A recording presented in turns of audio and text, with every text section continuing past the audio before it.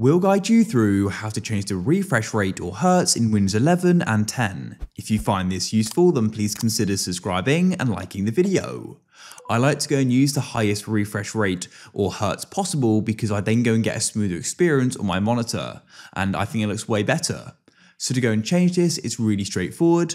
All you need to do is go and right click on a blank area on your desktop, and you want to go and click on display settings like so. Your settings will open right up. Then all you need to do is go and scroll down like this, and you want to find advanced display. It may say advanced display settings in Windows 10 and click there.